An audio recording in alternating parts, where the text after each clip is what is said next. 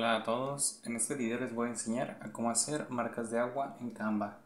Para ello, lo primero que vamos a hacer va a ser entrar en canva.com y luego iniciar sesión en nuestro perfil. Después presionamos en donde dice crea un diseño y seleccionamos el que nosotros queramos. Digamos portadas para YouTube, solo para este ejemplo. Y después aquí vamos a suponer que ya tienes tu diseño ya hecho, quizás sea una publicación o puede ser incluso una fotografía. Digamos que esta fotografía es mía, obviamente no, pero vamos a suponer. Y luego le quisiera agregar mi logo. También vamos a suponer que este pequeño dibujo es un logo de alguna marca mía y yo lo quiero agregar como marca de agua. Presionamos aquí y lo que tenemos que hacer es simplemente presionar en los tres puntos, cambiar la transparencia y seleccionar, digamos, un número inferior al 100.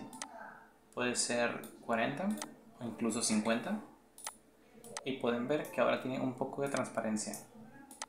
Incluso pueden ver que se puede notar la imagen que está por detrás.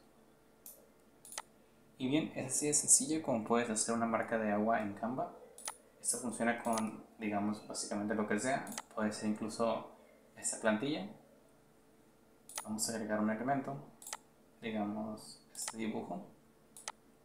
Le cambiamos la transparencia. Y listo. De esa manera es como puedes hacer una marca de agua en Canva. Esto fue todo por este video. Deja tu like, suscríbete y si tienes una duda, déjala abajo en los comentarios.